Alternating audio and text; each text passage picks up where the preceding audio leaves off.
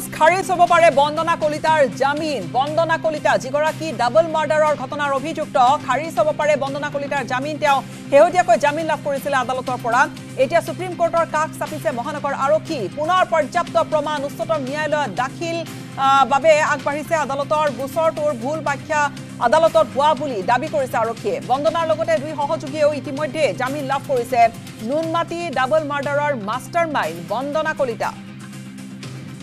নুনমাটি যি double murder সংঘটিত কৰিছিলে সেই নুনমাটিৰ ডাবল মাৰ্ডাৰৰ মাষ্টাৰমাইণ্ড বন্দনা কলিতাই নিজৰ দুই বন্ধুৰ সৈতে মিলি দুটাকৈ হত্যাকাণ্ড সংঘটিত কৰাৰ অভিযোগ কিন্তু শেহতীয়াকৈ বন্দনা কলিতাই জামিন লাভ কৰিছিল আৰু বন্দনা কলিতাৰ বিৰুদ্ধে যি অভিযোগ যে কি ধৰণে গুৱাহাটীৰ হত্যাকাণ্ড সংঘটিত কৰি সেই গোটেই হত্যাকাণ্ডক নাটকীয় ৰূপ দিবলৈ চেষ্টা কৰিছিল আৰু তাৰ পিছত মৃতদেহ নি মেঘালয়ত পেলাই থৈ আহিছিলে মৃতদেহৰ ছিন্ন ভিন্ন অংগ পেলাই দিছিলে মেঘালয়ত আৰু এই ধৰণৰ কথাবিলাক পোহৰলৈ অহাৰ পিছতে আচলতে যথেষ্ট চাঞ্চল্য সৃষ্টিকাৰী এটা ঘটনা খাৰিজ হ'ব পাৰে বন্দনা কলিতাৰ জামিন আৰু সুপ্ৰিম কোৰ্টৰ কাষ চাপিছে ইতিমধ্যে মহানগৰ আৰক্ষী পুনৰ পৰ্যাপ্ত প্ৰমাণ উচ্চতম ন্যায়ালয়ত দাখিল কৰিব আদালতত গোচৰটোৰ ভুল ব্যাখ্যা হোৱা বুলি দাবী কৰিছে বন্দনাৰ লগতে দুই সহযোগীয়ে ইতিমধ্যে জামিন লাভ কৰিছে নুনমাটি ডাবল মাৰ্ডাৰৰ মাষ্টাৰমাইণ্ড বন্দনা কলিতা এই মুহূৰ্তত আমি অধিক জানিম এই গোটেই আপডেট সম্পৰ্কে আমাক সবিশেষ জনাব সংযুক্ত হৈছো সতীৰ্থ পাপৰিৰ সৈতে পাপৰি আপোনাৰ পৰা জানিবলৈ বিচাৰিছো বন্দনা কলিতা আসলতে খুব চৰ্চিত নাম আজি দুমাহমান আগলৈকে আৰু কোনেও আসলতে কল্পনা কৰিব নোৱাৰা ঘটনা এটা পোহৰলৈ আহিছিলে ডাবল মাৰ্ডাৰৰ ঘটনা আৰু কেনেকৈ সেই ঘটনা পোহৰলৈ আহিছিলে মৃতদেহ ক'ত ডাউকিত পেলাই দিয়া হৈছিলে মেঘালয়লৈ যোৱা পথত পেলাই দিয়া হৈছিলে গোটেইখিনি কথা আমাৰ দৰ্শক অৱগত কিন্তু শেহতীয়াকৈ বন্দনা কলিতাই জামিন লাভ কৰিলে আৰু তাৰ পিছতে পুনৰবাৰ এই গোটেই ঘটনাটোক লৈ বহুখিনি আসলতে প্ৰশ্ন আৰক্ষীৰ ভূমিকাৰ ওপৰতো উত্থাপন হৈছিল আৰু এই মুহূৰ্তৰ শেহতীয়া আপডেট পাপৰি নিশ্চয় গীতাৰ্থী ইতিমধ্যে আপুনি কৈছে যে খাৰিজ হ'ব পাৰে বন্দনাৰ জামিন আৰু বন্দনাই যিদিনাখনে জামিন পাইছিল সেইদিনাখনে আচলতে বিষয়টো আকৌ এবাৰ চৰ্চালৈ আহিছিল কাৰণ দুটাকৈ হত্যাকাণ্ড সংঘটিত কৰাৰ পিছত এগৰাকী হত্যাকাৰী কেনেকৈ ইমান কম সময়ত মুকলি আকাশৰ তললৈ আহিব পাৰে আপুনি ভাবক ছমাহ মাত্ৰ ছমাহত ডাবল মাৰ্ডাৰ যি নিজৰ স্বামীক হত্যা কৰিছে বা শাহুৱেকক হত্যা কৰিছে হত্যাকাণ্ড সংঘটিত কৰিয়ে ক্ষান্ত থকা নাই কাটিছে তাৰপিছত সেই টুকুৰা আনি ডাউকিত পেলাইছে আৰু তেনেধৰণৰ হত্যাকাৰী যি স্বীকাৰোক্তিও দিছে যে হয় মই হত্যা কৰিছোঁ গতিকে তেনেকুৱা এগৰাকী হত্যাকাৰী ছমাহৰ ভিতৰত মুকলি আকাশৰ তললৈ কেনেকৈ আহিব পাৰে গতিকে তাক লৈ সেই সময়ছোৱাতে প্ৰশ্ন উত্থাপন হৈছিলে যে আৰক্ষীৰ আচলতে তদন্তত ক'ত গাফিলতি ৰৈ গ'ল ক'ত হুৰুঙা ৰৈ গ'ল বা চাৰ্জশ্বিট ইমান দুৰ্বল এখন চাৰ্জশ্বিট আৰক্ষীয়ে কিয় দিলে য'ত নেকি স্বীকাৰ কৰিছিল পাছলৈ বাৰু তেওঁ আবুল তাবুল বকিছিল এইবোৰ পাছৰ কথা গতিকে তাৰ পিছতে সমগ্ৰ বিষয়টো পুনৰ চৰ্চালৈ আহিছিলে আৰু চৰ্চালৈ অহাৰ পিছত আৰক্ষীৰ ওপৰতে আচলতে বহুখিনি কথা আহিছিলে বহু দোষাৰোপ কৰা হৈছিল আৰু কৰাৰ কথাই কিন্তু সেই সময়ছোৱাত আমি আৰু এটা পইণ্ট আপোনাৰ চাগে মনত আছে আমি কৈছিলোঁ যে যেহেতু মৃতদেহৰ মূৰৰ অংশ পোৱা নাছিলে মুণ্ড পোৱা নাছিলে ভৰি টুকুৰা পোৱা গৈছিলে গতিকে সেইবাবে হয়তো পৰ্যাপ্ত পৰিমাণৰ প্ৰমাণ পোৱা নাছিল যাৰ কাৰণে হয়তো খুব কম সময়ৰ ভিতৰতে মুকলি আকাশৰ তললৈ আহিলে কিন্তু কথাটো গ্ৰহণযোগ্য নাছিল আৰু এতিয়া আজিৰ দিনটোৰ বিগ ব্ৰেকিং নিউজ হৈছে যে বন্দনাৰ জামিন খাৰিজ হ'ব পাৰে আৰু আৰক্ষীয়ে নিজে এই কথাখিনি কৈছে আৰক্ষীয়ে কৈছে আপুনি ক'লে ইতিমধ্যে যে সুপ্ৰিম কোৰ্টলৈ যাব কাৰণ আৰক্ষীৰ এটাই কথা যে আদালতত ভুল ব্যাখ্যা কৰা হৈছে আৰক্ষীৰ হাতত যিখিনি আছিলে হে চাৰ্জশ্বিট পাপৰি 1400 পৃষ্ঠাৰ চাৰ্জশ্বিট তৈয়াৰ কৰিছিলে আৰক্ষীয়ে কিন্তু কৰবাত আসলতে জামিন বন্দনাই লাভ কৰিলে আৰু যিখিনি হয়তো যুক্তি দাঙি ধৰিছিলে আৰক্ষীৰ সেয়া আদালতত নৰছিল আদালতে জামিন কিছু শৰ্ত বান্ধি দি জামিন দিছিলে কিন্তু পুনৰ আৰক্ষী সাজু হৈছে এতিয়া ভুল ব্যাখ্যাৰ কথাখিনি যে আসলতে কোৱা হৈছে পাপৰি যে আদালতত ভুল ব্যাখ্যা দিয়া হ'ল সেইখিনি আসলতে কেনেকৈ শুধৰণি কৰিব বা কি ভুল ব্যাখ্যা দিয়া হৈছিল সেই ধৰণৰ কিছু তথ্য পোহৰলৈ আহিছে নেকি হয় আৰক্ষীয়ে এটা কথা কৈছে যে আৰক্ষীয়ে পুনৰ উপযুক্ত তথ্য প্ৰমাণ সহ সুপ্ৰিম কোৰ্টলৈ যাব অৰ্থাৎ আৰক্ষীয়ে এটা কথা কৈছে যে আৰু ভুল ব্যাখ্যা কৰা হৈছে সেইবাবে আৰক্ষীয়ে পুনৰ সেইখিনি প্ৰমাণ লৈ যাব পুনৰ সুপ্ৰিম কোৰ্টৰ দ্বাৰস্থ হ'ব আৰু এইবাৰ যিখিনি প্ৰমাণ লৈ যাব সেইখিনি উপযুক্ত তথ্য প্ৰমাণ আৰক্ষীৰ হাতত আছে বুলি আৰক্ষীয়ে ইতিমধ্যে জানিবলৈ দিছে আৰু যিখিনি প্ৰমাণ লৈ আৰক্ষী যাব আপুনি ক'লে ইতিমধ্যে 1400 পৃষ্ঠাৰ চাৰ্জশ্বিট গতিকে ক'ত হুৰুঙা ৰৈ গ'ল যাৰ বাবে ছমাহৰ ভিতৰতে এগৰাকী ডাবল মাৰ্ডাৰৰ অভিযুক্ত হত্যাকাৰী মুকলি আকাশৰ তললৈ আহিবলৈ পালে আনকি তাতোকৈ ডাঙৰ কথা তাতোকৈ তাৎপৰ্যপূৰ্ণ বিষয় তেওঁৰ দুগৰাকী সহযোগীও আনকি এতিয়া মুকলি আকাশৰ তলত আছে গতিকে তেতিয়া এটা প্ৰশ্ন উত্থাপন হৈছিলে যে মানুহে আচলতে হত্যা কৰিবলৈ এনেকুৱা ধৰণৰ ধৰণৰ যেতিয়া তেওঁলোক মুকলি আকাশৰ তলত আছে গতিকে হত্যা কৰাটো একো ডাঙৰ কথাই নহয় কাৰণ এখন দুৰ্বল চাৰ্জশিট দিয়ে আপুনি এগৰাকী হত্যাকাৰীক মুকলি কৰি দিব পাৰে 6 মাহৰ ভিতৰত গতিকে আঙুলি টুমা হৈছিল আৰক্ষীলৈ যে কেনেকুৱা ধৰণৰ 1400 পৃষ্ঠাৰ সেইখন চাৰ্জশিটত আছিল কি প্ৰকৃততে তাত কি আছিল ক'ত হুৰুঙা ৰৈ গ'ল আৰু এতিয়া যিটো কথা কৈছে যে আদালতত ভুল ব্যাখ্যা কৰা হৈছে গতিকে সেইখিনি কিমান গ্ৰহণযোগ্য কথা সেয়াও নিশ্চয় পাছত জানিব পৰা যাব গতিকে আৰক্ষীয়ে নিশ্চয় আমি আশা কৰিম এখন সংবাদমেল দিব এই সন্দৰ্ভত এনেধৰণে কথাখিনি কোৱাতকৈ যদি আৰক্ষীয়ে ক'লেহেঁতেন হয় যে কেনেকুৱা ধৰণৰ ভুল ব্যাখ্যা কৰা হৈছে যাৰ ফলত মাত্ৰ 6 মাহৰ ভিতৰতে তেওঁ মুকলি আকাশৰ তলত ঘূৰি ফুৰিছে দুটাকৈ হত্যাকাণ্ডত তেওঁ অভিযুক্ত এগৰাকী হত্যাকাৰী লগতে দুই সহযোগী এতিয়া মুকলি আকাশৰ তলত গতিকে অপেক্ষা কৰিব লাগিব গীতাশ্ৰী কিন্তু যিয়ে নহওক এটা অন্তত খবৰ আছে যে তেওঁৰ জামিন নাকচ হোৱাৰ সম্ভাৱনা অধিক এতিয়া কথা হৈছে এতিয়া আৰক্ষীয়ে যিখিনি তথ্য প্ৰমাণ যুগুতাব সেয়া কিমানখিনি গ্ৰহণযোগ্য হ'ব কিমান মজবুত হ'ব তাৰ ওপৰত নিৰ্ভৰ কৰিব তেওঁৰ শাস্তি চাওক এই বন্দনা কলিতাৰ আৰু বন্দনা কলিতা মূল অভিযুক্ত আৰু এই যি গোটেই ডাবল মাৰ্ডাৰৰ ঘটনা যি ঘটনা আচলতে কেৱল অসম কপাই যোৱা বুলিয়েই নহয় আচলতে এই ঘটনাটোৱে গোটেই বিভিন্ন ঠাই যথেষ্ট প্ৰতিক্ৰিয়া দেখা গৈছিলে গোটেই দেশত চাঞ্চল্য সৃষ্টি কৰা ঘটনাৰ ধৰণৰ এটা ঘটনা ডাবল মাৰ্ডাৰ দুটাকৈ হত্যাকাণ্ড আৰু তেওঁৰ স্বামী আৰু শাহুৱেকক হত্যা কৰি সেই মৃতদেহ নি পেলাই দিছিল আৰু আমি নিশ্চয়কৈ আমি দৰ্শকক পুনৰবাৰ সেইখিনি কথা মনত পেলাই দিবলৈ বিচাৰিম পাপৰি যেতিয়া আমি সেইখিনি সময়ত বাতৰি পৰিৱেশন কৰিছিলোঁ আৰক্ষী কেইবাবাৰো গৈছিলে বন্দনাক লৈ অৰূপ আৰু ডেকা আৰু ধন্তিক লৈ কেইবাবাৰো মেঘালয়লৈ গৈছিলে তথ্য প্ৰমাণ যুগুত কৰিছিল আৰু সেই অনুসৰি 1400 পৃষ্ঠাৰ চাৰ্জশ্বিট তৈয়াৰ কৰিছিলে প্ৰথমে মানি লৈছিলে আৰু পৰৱৰ্তী সময়ছোৱাত আচলতে বন্দনাই অৱশ্যে কিছু কথা এই ধৰণেও কৈছিলে যে তেওঁ অস্বীকাৰ কৰিছিল হত্যাকাণ্ড সংঘটিত কৰা নাছিলে অৰ্থাৎ এই দীঘলীয়া যি তদন্ত অনুসন্ধান কৰিছিলে বিভিন্ন ঠাইলৈ গৈছিলে ঘৰত কেইবাবাৰো আৰক্ষীৰ দল উপস্থিত হৈছিলে তাত পৰ্যাপ্ত তথ্য প্ৰমাণ কৰবাত আৰক্ষী গোটাব নোৱাৰিলে নেকি এই প্ৰসংগটোৱে আহে পাপৰি নিশ্চয় এইটোৱে আচলতে মূল প্ৰসংগ সেইটোৱে যে প্ৰকৃততে আৰক্ষী যেতিয়া ডাউকিলৈ গৈছিল আপোনাৰ মনত আছে যে বৰ বিশেষ এটা কিন্তু আৰক্ষীয়ে একো প্ৰমাণ গোটাব পৰা নাছিল কাৰণ আপুনি যদি চাই যে শংকৰীদেৰ মাথো ভৰিৰ টুকুৰাহে পোৱা গৈছিলে কিন্তু সেয়া আৰক্ষীয়ে কৈছিলে যে তাত ভৰি টুকুৰা পোৱা গৈছে বা ধন্তি আৰু অৰূপে চিনাক্ত কৰিছিলে লগত বন্দনা আছিলে তেওঁলোকে চিনাক্ত কৰিছিলে হয় এয়া শংকৰীদেৰ মৃতদেহৰ এটা টুকুৰা কিন্তু তাৰ পিছত যেতিয়া তেওঁৰ স্বামীৰ মৃতদেহ বিচাৰি গৈছিল কিন্তু একো অৱশিষ্ট তাত পোৱা নাছিল আপোনাৰ মনত আছে আমি লাইভ দেখুৱাইছিলো কেনেকৈ উদ্ধাৰ কৰি থকা হৈছিলে কেনেকৈ তাত আৰক্ষী নামি গৈছিলে ইমান এটা খাও ইমান উখৰ পৰা যেতিয়া পেলাই দিয়া হৈছিলে তাকো ইমান দিন অতিক্ৰম কৰিছিলে গতিকে তাত আৰু যে অৱশিষ্ট আছিল তাতো সন্দেহ হৈছিল তেতিয়া আমিও কিন্তু প্ৰশ্ন উত্থাপন কৰিছিলো গীতাশ্ৰী যে এতিয়া জানো অৱশিষ্ট পাব জীৱ-জন্তুৱে ইতিমধ্যে নিশ্চয় খালে আৰু সেয়াই হৈছিলে গৈ ছিন্ন মুণ্ড বা মূৰৰ যিটো অংশ থাকে পৰিচয় পাবলৈ সেয়া কিন্তু পোৱা নাছিলে গতিকে তেতিয়া এটা প্ৰশ্ন উত্থাপন হৈছিলে যে হয়তো কৰবাত নহয় কৰবাত এই চাৰ্জশ্বিটখন দুৰ্বল হ'ব নেকি য'ত এইখিনি অংগ গোটেই অংগখিনি পোৱা হোৱা নাছিলে কৰবাত নহয় কৰবাত অকমান অৱশিষ্ট পোৱা গৈছিলে তাকো শংকৰীদেৰ স্বামী কিন্তু বৰ বিশেষ এটা অৱশিষ্ট পোৱা গৈছিল বুলি আৰক্ষীয়ে আমাক স্পষ্ট ৰূপত কোৱা নাছিল আপোনাৰ নিশ্চয় মনত আছে গতিকে তাত কৰবাত দুৰ্বল হ'ল নেকি চাৰ্জশ্বিটখন কিন্তু কথা হৈছে যে এনেকুৱা কথাৰ পিছত প্ৰথম অৱস্থাত বন্দনাই যেতিয়া গোটেই হত্যাকাণ্ডৰ কথা স্বীকাৰ কৰিছে আৰক্ষীয়ে কোৱা কথা আৰু দুগৰাকী সহযোগীয়ে কি কৈছিল আপোনাৰ মনত আছে যে গোটেই হত্যাকাণ্ডটো প্লেনিং কৰিছিলে বন্দনাই হত্যাকাণ্ড সংঘটিত কৰিছিল বন্দনাই কেনেকুৱা ধৰণৰ নিখংস হত্যাকাণ্ড সংঘটিত কৰিছিল সেয়া বৰ্ণনা কৰিছিল আৰু সেই বৰ্ণনা কৰিছিল তেওঁৰ সহযোগী দুয়োগৰাকী বন্ধুৱে যে গোটেইখিনি বন্দনাই কৰিছিল তাৰ পিছত বন্দনাই সহযোগিতা কৰিছিলে গাড়ীত ভৰাই লৈ গৈ মৃতদেহ পেলাইছিলে মৃতদেহৰ টুকুৰা কৰা হৈছিলে এই ধৰণৰ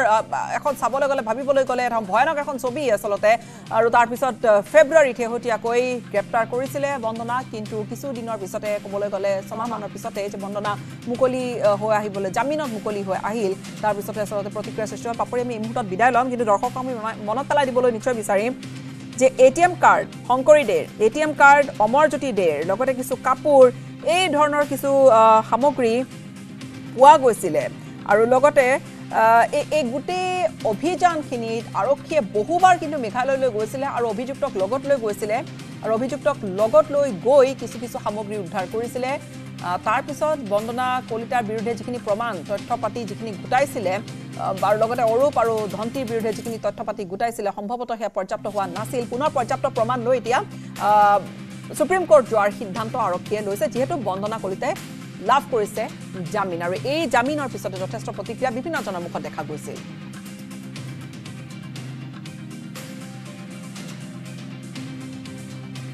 সময়খিনিতে আন এটা বাণিজ্যিক বিৰতি ভাৰতৰ গৌৰৱ গোটেই বিশ্বতেই ইয়াৰ সন্মান ষ্ট্ৰং মানে মাইথান ষ্টীল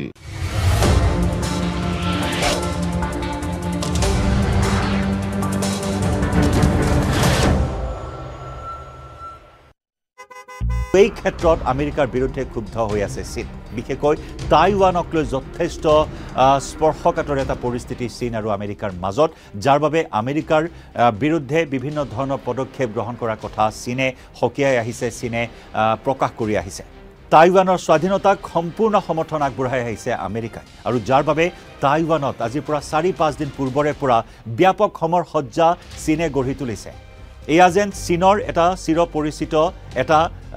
কাৰ্যত পৰিণত হৈছে টাইৱান সীমান্ত ঘেৰি লোৱা হয় টাইৱান সীমান্ত সম্পূৰ্ণৰূপে অৱৰোধ কৰা হয় সমুদ্ৰ পথত জাহাজ তাত মোতায়েন কৰা হয় বহু জাহাজেৰে সমগ্ৰ সমুদ্ৰ পথ তাত মোতায়েন কৰি সমৰ সজ্জা গঢ়ি তোলা পৰিলক্ষিত হয় আৰু তাৰ ব্যতিক্ৰম নহল এইবেলেও আজিৰ পৰা 4-5 দিন পূৰ্বে সমগ্ৰ টাইৱান সীমান্তত ব্যাপক সমৰ সজ্জা গঢ়ি তুলিছে চীনে যুদ্ধ জাহাজ প্ৰেৰণ কৰি যুদ্ধৰ বাবে এক উন্মেষ হৈ থকা পৰিলক্ষিত হৈছে চীনক আৰু তাৰ মাজতে চীনৰ ৰাষ্ট্ৰপতিগৰাকীয়ে আমেৰিকা ভ্ৰমণে বিশেষ তাৎপৰ্য বহন কৰিছে আৰু তাতোকৈ ডাঙৰ কথা যে এই বৈঠক সম্পন্ন হোৱাৰ পিছতো কিন্তু আমেৰিকাৰ ৰাষ্ট্ৰপতি জো বাইডেনে চীনৰ ৰাষ্ট্ৰপতি শ্বি জিনপিঙক একনায়কত্ববাদী আখ্যা দিলে হয় চীনৰ ৰাষ্ট্ৰপতি শ্বি জিনপিং স্বৈৰাচাৰী বুলি আখ্যা দিলে অভিহিত কৰিলে আমেৰিকাৰ ৰাষ্ট্ৰপতি জো বাইডেন প্ৰায় 4 ঘণ্টা জোৰা বৈঠকত মিলিত হ'ল দুই দেশৰ ৰাষ্ট্ৰপ্ৰধান এই 4 ঘণ্টীয়া বৈঠকৰ অন্তত একনায়কত্ববাদী আখ্যা দিলে শ্বি জিনপিঙক জো বাইডেনে স্বাভাৱিকতেই জো বাইডেনৰ এনেকুৱা ধৰণৰ মন্তব্যই এতিয়া ক্ষুব্ধ কৰিব চীনক ক্ষুব্ধ কৰিব চীনৰ ৰাষ্ট্ৰপতি শ্বি জিনপিঙক আমেৰিকাৰ ৰাষ্ট্ৰপতিগৰাকীয়ে লগতে ইয়াকো কৈছে যে চীনৰ কমিউনিষ্ট শাসন ব্যৱস্থা একনায়কত্ববাদীৰ ওপৰত ধাৰণা কৰা এটা শাসন ব্যৱস্থা বা একনায়কত্ববাদী ধাৰণাৰ ওপৰত চলা এটা শাসন ব্যৱস্থা বুলিও কটাক্ষ কৰিলে চীনক আমেৰিকাৰ ৰাষ্ট্ৰপতি শ্বি জিনপিঙে স্বাভাৱিকতেই এনেকুৱা ধৰণৰ এটা ষ্টেটমেণ্ট আমেৰিকাৰ ৰাষ্ট্ৰপতিগৰাকীৰ এই ষ্টেটমেণ্টক লৈ দুই দেশৰ মাজত পুনৰ যে আন এটা শীতল সংঘাত বৃদ্ধি পাব সেই কথা ইতিমধ্যেই বিশ্লেষকসকলে উল্লেখ কৰিছে বা বিশ্বত চৰ্চিত হৈছে উল্লেখযোগ্য যে এই টাইৱান প্ৰসংগক কেন্দ্ৰ কৰি চীন আৰু আমেৰিকাৰ মাজত মতানৈক্য অব্যাহত আছে সংঘাত অব্যাহত আছে আৰু তাৰ মাজৰ 4 ঘণ্টা জোৰা এই বৈঠক 4 ঘণ্টা জোৰা এই বৈঠকৰ অন্তত এফালে যদি জো বাইডেনে স্বৈৰাচাৰী বুলি অভিহিত কৰিলে শ্বি জিনপিঙক আনফালে বৈঠকৰ অন্তত শ্বি জিনপিঙে সংবাদ মাধ্যমৰ আগত ক'লে যে আমেৰিকাই টাইৱানৰ স্বাধীনতাক সমৰ্থন কৰাটো উচিত হোৱা নাই অৰ্থাৎ সমগ্ৰ বিশ্ববাসীৰ যি সময়ত দৃষ্টি নিবদ্ধ হৈ আছিল এই বৈঠকৰ ওপৰত চীন আমেৰিকাৰ দ্বিপাক্ষিক বৈঠকৰ ওপৰত আৰু তেনে সময়তেই ভবা হৈছিল যে দুই দেশৰ মাজত চলি থকা যি তিক্ততাপূৰ্ণ সম্পৰ্ক বা তিক্ততাপূৰ্ণ যি ধৰণৰ সংঘাত সেই সংঘাত দূৰ হ'ব তিক্ততাপূৰ্ণ সম্পৰ্কৰ জবনিকা পৰিব কিন্তু তাৰ পৰিৱৰ্তে দেখিবলৈ পোৱা হ'ল টাইৱানক লৈ দুই দেশৰ দুই বিপৰীত মেৰুত অৱস্থিতিয়ে কিন্তু এই সংঘাত যে পুনৰ অব্যাহত থাকিব তাৰেই যেন এটা ইংগিত প্ৰদান কৰা হ'ল তাকে লৈ এতিয়া সমগ্ৰ বিশ্বজুৰি চলিছে চৰ্চা কেতিয়া অন্ত পৰিব চীন আৰু আমেৰিকাৰ মাজৰ এই তিক্ততাপূৰ্ণ সম্পৰ্ক এই বৈঠকৰ পাছতো যেন এই বিষয়টো এটা ডাঙৰ প্ৰশ্নবোধক হৈ ৰ'ল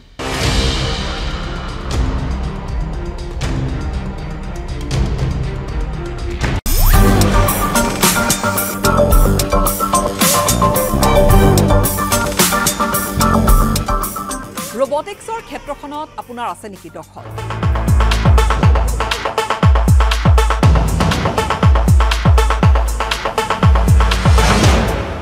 ইছৰোৱে ভাৰতীয় মহাকাশ গৱেষণা সংস্থাই লৈ আহিছে শিক্ষাৰ্থীসকলৰ বাবে এটা সুবৰ্ণ সুযোগ আৰু এই সুবৰ্ণ সুযোগটো এনেকুৱা যে ইয়াৰ জৰিয়তে আপুনি এটা স্পেচ ৰবট মডেল তৈয়াৰ কৰি সেয়া আপুনি ইছৰোৰ আগত দাঙি ধৰিব পাৰিব यादों के सफर का सरताज हूँ मैं शहर से गांव तक सड़कों का मोहताज हूँ मैं आ रहा हूँ मैं आसाम की सड़कों पर कुमार इंजीनियरिंग का नया ताज हूँ coming soon Kumar engineering we understand your need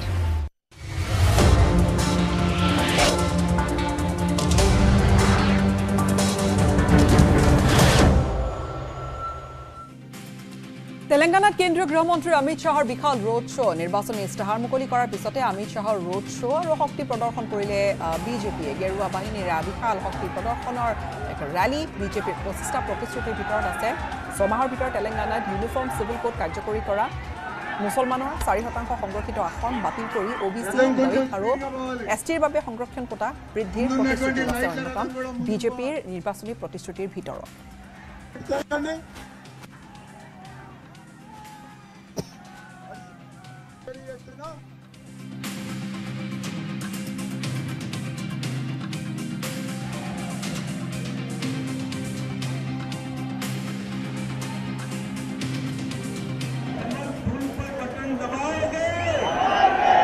प्रचंड बहुमत से विधानसभा में भेजोगे तो मेरे साथ दोनों हाथ उठाओ कमल फूल पर बटन दबाओगे प्रचंड बहुमत से विधानसभा में भेजोगे तो मेरे साथ दोनों हाथ उठाओ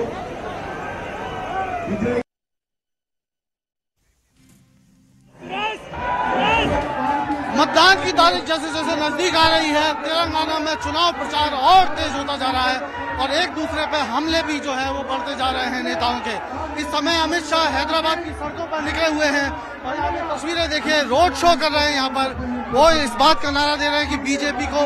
वोट मांगने के लिए वो यहाँ पर आए हुए हैं। तमाम बीजेपी के बड़े नेता इस समय तेलंगाना में एक के बाद एक आ रहे हैं। प्रधानमंत्री जो है वो 3 दिन के दौरे पर लास्ट में यहाँ पर रहेंगे। तो कुल मिला के बीजेपी लास्ट में काफी जोर लगा रही है इस चुनाव में। हालांकि ये पूरा चुनाव जो है वो अब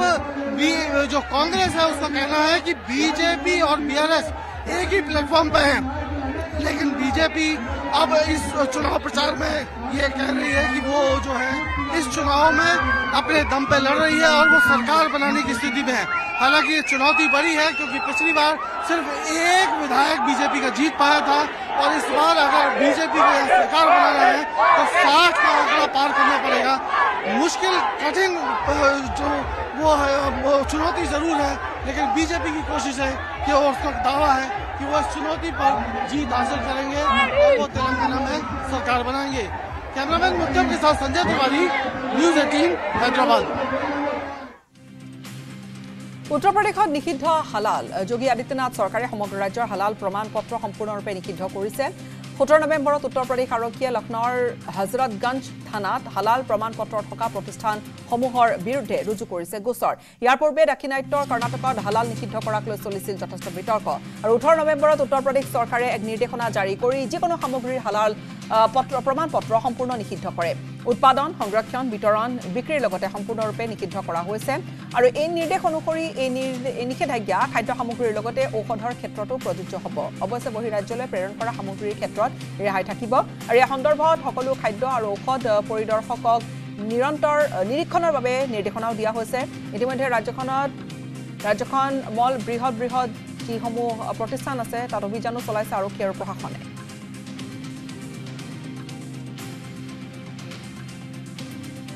ক্ৰমাৎ সুস্থ হৈছে জুবিন গাৰ্গ আৰু পুনৰ ছবিৰ কামত এতিয়া ব্যস্ত জুবিন গাৰ্গ। জন্মদিনৰ পিছতে লণ্ডনত জুবিন গাৰ্গে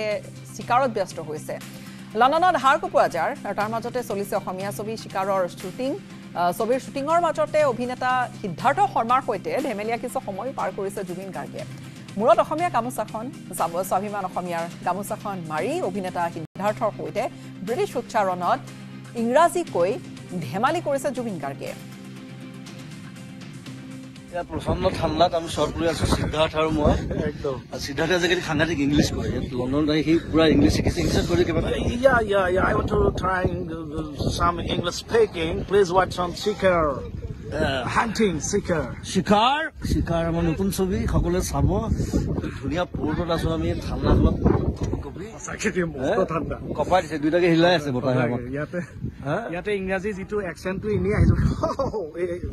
It's pretty cold here, right? Very cold. Yeah. You're enjoying the cold, right? Yeah. Very enjoying. Yes, thank you very much, Siddharth. Thank you. We'll Love you all. keep sending you new photographs, new videos. Bye. Love Shikar. 9টা দিনে উত্তৰ কাশীৰ সুৰংগত আবদ্ধ 41 জন শ্ৰমিকক উদ্ধাৰ ব্যৰ্থ এতিয়ালৈকে উত্তৰাখণ্ড চৰকাৰ অহৰহ চেষ্টা কৰি আছে কিন্তু সেই সুৰংগৰ ভিতৰৰ পৰিস্থিতিয়ে এনেকুৱা যে এতিয়ালৈকে আজি 9 নম্বৰ দিন উদ্ধাৰ তেওঁলোকক কৰিব পৰা হোৱা নাই এইবাৰ আবদ্ধ শ্ৰমিকৰ উদ্ধাৰ কাৰ্যত ৰবট ব্যৱহাৰ কৰা হ'ব ইতিমধ্যে উদ্ধাৰ স্থলীলৈ তাত ঘটনাস্থলীলৈকে দুটাকৈ ৰবট ডিআৰডিঅ'য়ে পঠিয়াইছে আবদ্ধ শ্ৰমিকক উদ্ধাৰৰ বাবে সুৰংগত স্থাপন কৰা হৈছে 6 ইঞ্চিৰ পাইপ আৰু এই পাইপেৰে পোন প্ৰথমবাৰৰ বাবে খাদ্য খিচাৰী জাতীয় খাদ্য প্ৰেৰণ কৰাৰ বাবে ব্যৱস্থা কৰা হৈছে আৰু সম্ভৱতঃ ইতিমধ্যে সেই খাদ্য সেই 6 ইঞ্চিৰ পাইপেৰে প্ৰেৰণ কৰা হৈছে অক্সিজেনো ভালদৰে সেই ভিতৰত আবদ্ধ হৈ থকা লোকসকললৈকে দিব পৰা যাব এই পাইপৰ জৰিয়তে পূৰ্বে 4 ইঞ্চিৰ পাইপ এডাল ব্যৱহাৰ কৰা হৈছিল কিন্তু এতিয়া আকৌ কিছু 6 ইঞ্চিৰ এডাল বহল পাইপ ব্যৱহাৰ কৰা হৈছে সম্প্ৰতি সুস্থ অৱস্থাতে আছে আটাইকেইজন আবদ্ধ শ্ৰমিক সেইখিনি তথ্য পোৱা গৈছে আৰু এই যে 6 ইঞ্চিৰ পাইপ এই 6 ইঞ্চিৰ পাইপেৰে যোগাযোগ আচলতে বাহিৰত থকা লোকসকলৰ মাত তেওঁলোকে শুনিব আৰু বিশেষ কেমেৰাৰ ব্যৱস্থাৰে তেওঁলোকৰ ভিতৰত তেওঁলোকে কেনেকুৱা ধৰণৰ পৰিৱেশত আছে ভিতৰত তেওঁলোকৰ দৃশ্যখিনি আচলতে ভিতৰৰ দৃশ্যখিনি আবদ্ধ কৰিব পৰা যাব আৰু আনহাতে গোটেই উদ্ধাৰ কাৰ্যত ৰবটছ ব্যৱহাৰ কৰা হ'ব ডিআৰডিঅ সেই হিচাপত মেচিন পঠিয়াইছে আৰু ৰাস্তাঘাটৰ কামো কৰা হৈছে যি হাৰত সেই গোটেই অভিযান চলোৱা হৈছে আচলতে শুকুৰবাৰে অগৰ মেচিনৰ ড্ৰিলিং বন্ধ কৰিবলগীয়া হৈছিল কিছু তাত শব্দ এটা ডাঙৰ শুনা গৈছিল তাৰ পিছতে গোটেই প্ৰক্ৰিয়া বন্ধ কৰি পুনৰবাৰ দেওবাৰে ভাৰ্টিকেল অৰ্থাৎ পাহাৰখনৰ ওপৰৰ পৰা ড্ৰিলিং কৰি তাত শ্ৰমিকসকলক উদ্ধাৰ কৰাৰ বাবে এটা চেষ্টা কৰা হৈছিল কিন্তু সেয়া সাময়িকভাৱে এই মুহূৰ্তত বন্ধ কৰা হৈছে পুনৰ সেয়া কাইলৈৰ পৰা হয়তো আৰম্ভ হ'ব কিন্তু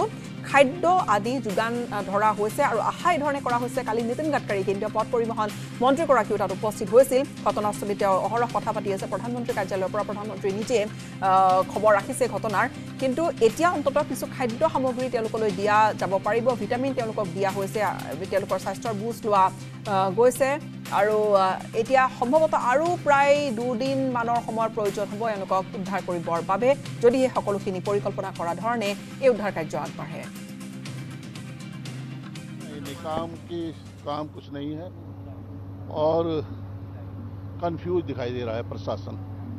अच्छा मैनेजमेंट जो है वो कंफ्यूज है अभी तक कोई ऐसी रूपरेखा उस मशीन को अंदर यूज करने की कोशिश किया गया लेकिन मैंने जैसे आपको पहले ब्रीफ किया कि अंदर का जो स्टेटा है रबल है वो बहुत ही लूज है तो वो वहाँ पे कामयाब नहीं हो पाई है वो आगे नहीं चल पाई देखिए मैंने नहीं बात किया लेकिन एक दीपक कुमार करके एक हमारे भाई अंदर फंसे हुए हैं उनके मामा जी हमारे साथ जैसे ये ब्रेक थ्रू मिला हमने उनको लाइव बात कराई है और उनने आके फिर मैंने बोला कि आप मुझे बताइएगा क्या आपने देखा है क्या बात किया है तो उन्होंने बोला कि उन्होंने जब बताया मुझे कि वो बहुत सुरक्षित है सब सही है और अंदर में उनके खुशी का माहौल है कि हम ये ब्रेक थ्रू मिले एक ऑल्टरनेट अगर हमको लाइफ लाइन मिल जाती है तो नाउ वी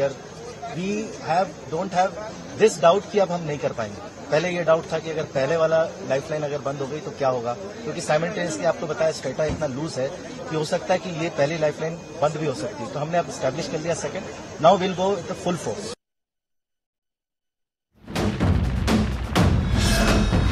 ভাৰতৰ গৌৰৱ